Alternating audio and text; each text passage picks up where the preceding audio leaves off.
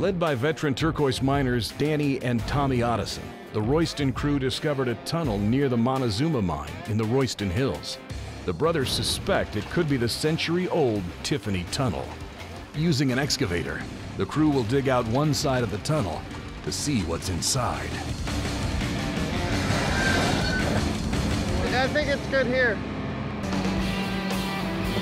I think that was a door.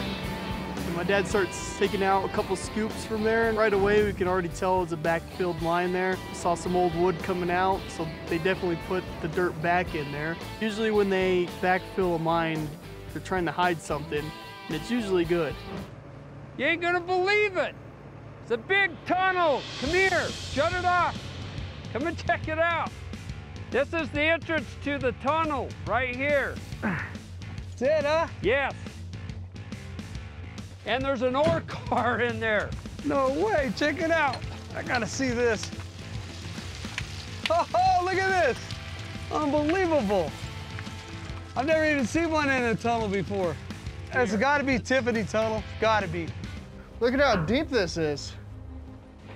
Yeah, the turquoise ran right down into here, didn't it? Even though I couldn't see that good, you could see the turquoise color all around the hole and on the rocks. That's a good indication that underground is really better. There was actually a vein sticking up out of one rock. It's awesome. I think we found maybe the best lead of turquoise in all of Royston. So I think you guys are counting your chickens before they hatch. That's because I can see it. I'm confident we're gonna get a lot out. And I realize we still gotta shoot the whole front of this off before we can get up here to dig it. But let's do it. Tommy and Danny load their explosives so the blast won't collapse the roof of the tunnel. Once they shoot, they can safely and easily dig out what they hope to find: high-grade turquoise.